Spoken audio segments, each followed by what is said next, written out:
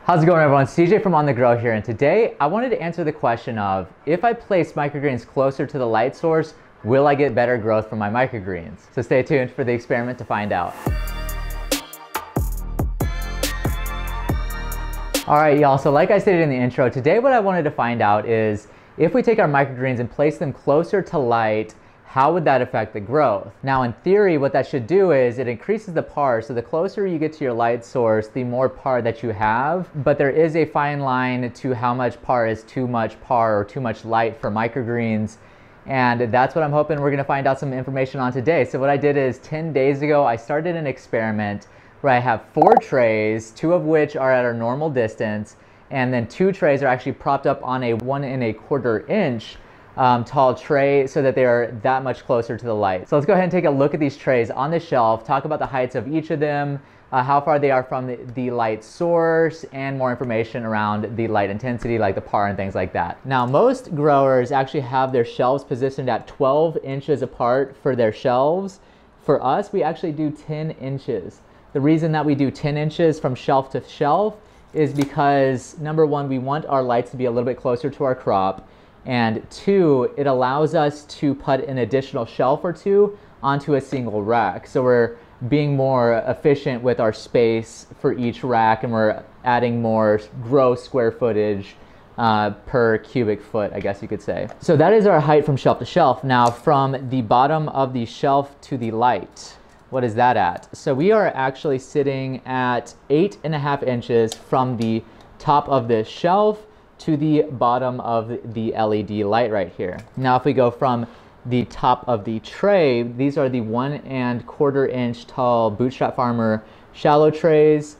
If we do this to the bottom of the light, we are at 7 inches, between 7 1/4 and 7 inches. So let's just say 7 inches, just to make it easy here. Now, from the top of the canopy, we can just keep this measurement train going. We are 4.5 inches from the canopy to the lights. Now let's talk about the tray next to it. What I did is I took a single tray, one of these Bootstrap Farmer 1 1/4 inch trays. I flipped it upside down to act as a riser and get this just 1 1/4 inches closer to our light source. From the top of the tray to the bottom of the light, we are just under 6 inches. So we're probably 5.8 or something like that inches tall from the light source, from the top of the tray to the lights. And then from the canopy to the lights, we are a mere 3.5 inches. So we're substantially closer. Even though it's only 1 1/4 inches, that is a huge jump in PAR potentially, and it's a big jump in getting these things a lot closer to the light. Now let's go ahead and take a look at the light output for these shelves at these different heights. To do that, I'm going to be using this Apogee Instruments Quantum Flux PAR measure. In a sense, is like a $500 little sensor here to measure light. And this is because people say lumens are for humans and PAR is for plants. So this is how we measure them. I wish that there was something more accessible to most people, because $500 for a single light measuring tool is just not sustainable for a lot of people. Not a lot of people can afford it. But anywho, let's go ahead and get our measurements here. So from, let's see, how are we gonna do this? This is kind of tricky. Okay, to do this, what I'm gonna do is actually pull these off the shelf real quick and just set down some standard trays. That way we can get an idea without having this canopy in our way. All right, cool. So these are the exact same trays. These are the Bootstrap Farmer 1020 shallow trays. Let's go ahead and get a look here. I'm going to be measuring both of the light sources in the middle of this rack. These get the most light from the outsides of the bulbs, whereas the trays on the outside get a little bit less because the bulbs don't carry on like they do for the middle. Now let's go ahead and start at the middle. I'm just going to place this in the bottom middle of our tray right here that's at the normal height, and we're sitting at about 88 PAR.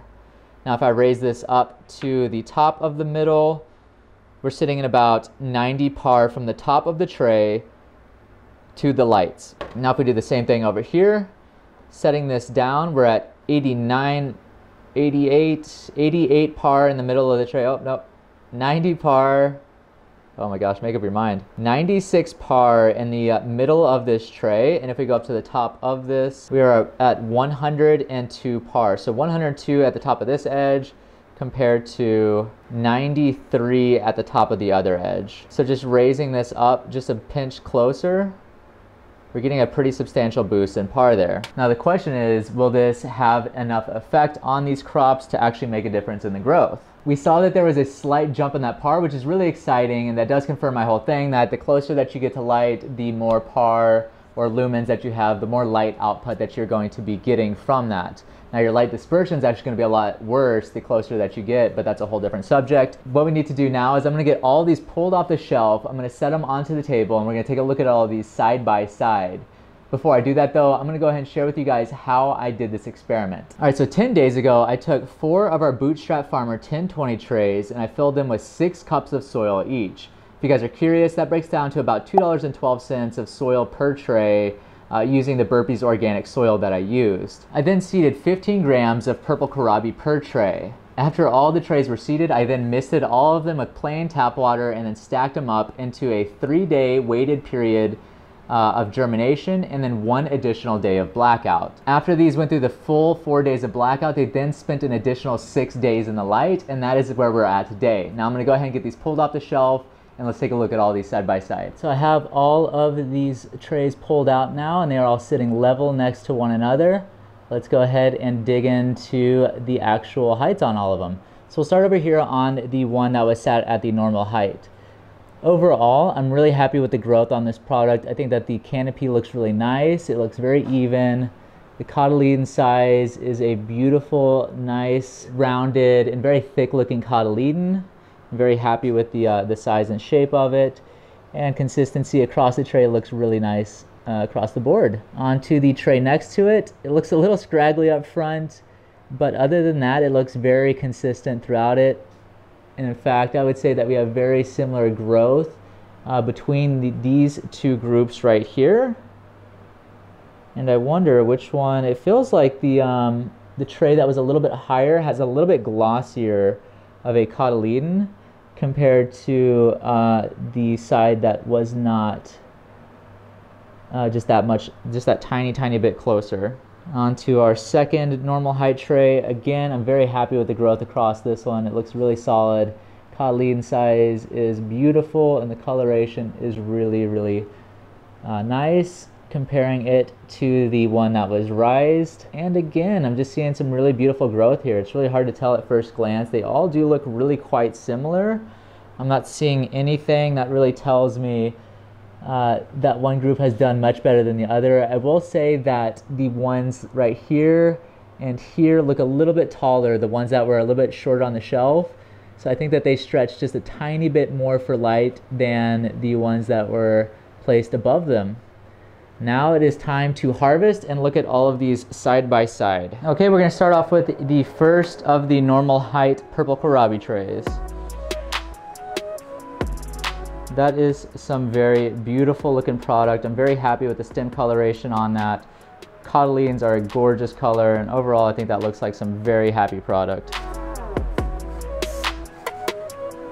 Alright, the first of the regular trays is 183 grams. Okay, the second of the regular height trays. Again, that coloration is really nice on this. I am loving the purples down here. Doesn't seem as dark in the purple as that first tray did, but overall that is really gorgeous.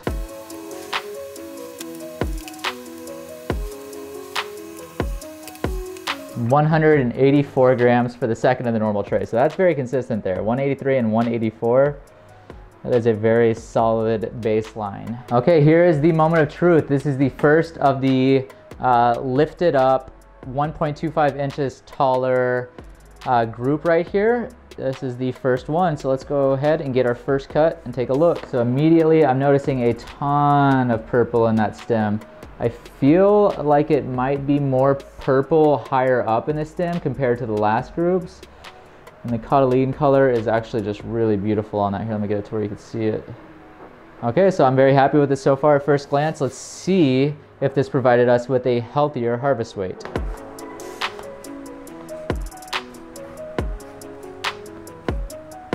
All right, so the harvest weight for this one is 183 grams. That is hilarious. I've never seen something so consistent. And the very last of the riser trays. Again, I'm seeing some very beautiful purple coloration in the stems. The cotyledon colors do look really, really healthy and nice also. Overall, I think that's a very solid looking product.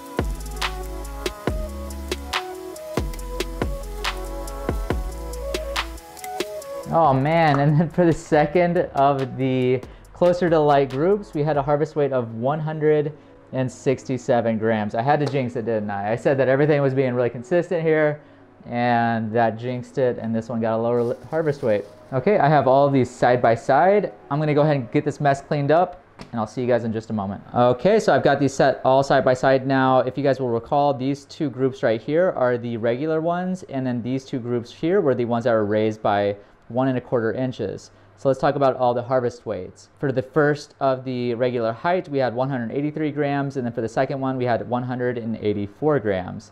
As for the lifted trays, the first tray had a surprising 183 grams, which was just mind-boggling that we've had everything so similar. And then the second tray that I jinxed had a harvest weight of 167 grams. So the overall winner in harvest weight for this test is the regular trays over here that were at the regular height. I'm not sure what happened with this one tray here that had 167 grams.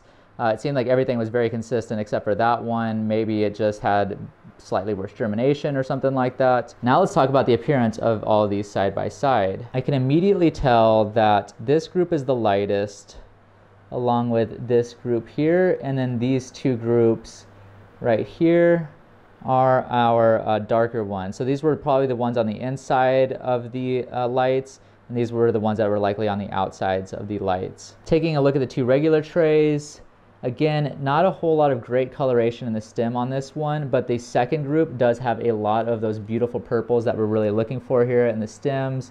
They go up into the cotyledons. As for the cotyledon coloration, it is a nice deep green. I would say that this tray over here had a lot of yellowing in it, so it wasn't my favorite on growth, but overall they both do look pretty dang solid. Now on to the two that were raised up. I felt like these had much deeper purples, as you guys can see right there. Let me get in close, and now let's go back to the regular. I guess it kind of depends, because some of these are pretty dark over in the regular as well. I feel like maybe these go up higher in the stem with their coloration. Yeah, I feel like the purple over here continues up the stem higher compared to the two that were at normal height. So I do think that there is an appearance advantage over here for the ones that were raised up. Okay, so the winner for appearance on this test, I'm going to choose the two that were raised up, that extra 1¼ inches, because it seems like they just have a lot more purples throughout that stem, and the coloration on the cotyledons is a very consistent, nice deep green with not a lot of yellowing like we saw over here on the regular trays. All right, so I'm gonna pull Mandy in here to do a taste test for us. Mandy. Ooh, these shelves looking so pretty. Ooh, Mandy. Ooh, All right, so I need you to do a taste test for us, please. Okie doke. Which one did you pull it from? Okay, the first little group over there. It tasted like purple krabi, right? Yes. Is that what it is? Yeah. It just tastes like purple krabi. I mean, there wasn't like a ton of flavor, but it wasn't like super mild. I don't know if that makes sense, but it was good. Okay, so thumbs up for it? Okay, cool. Go on opposite spectrum. That one had a lot more flavor. Okay, that one had more flavor. Interesting. Yeah, like a lot more flavor. Which group did you take from? This one. Okay. Or did I? These two are basically the exact same flavor. This had a lot more flavor than this group did, but the taste was the same. Okay. That group still had a ton more flavor than this group, but I don't know, I feel like these are kind of similar, but I think these ones had more flavor. Which one was your favorite? That one right there? Yes. All right, that is all we need. Cool. Thank you. You're welcome. Okay, so she chose overall winner of flavor to be the normal height one right here, which had a little bit more purple in it.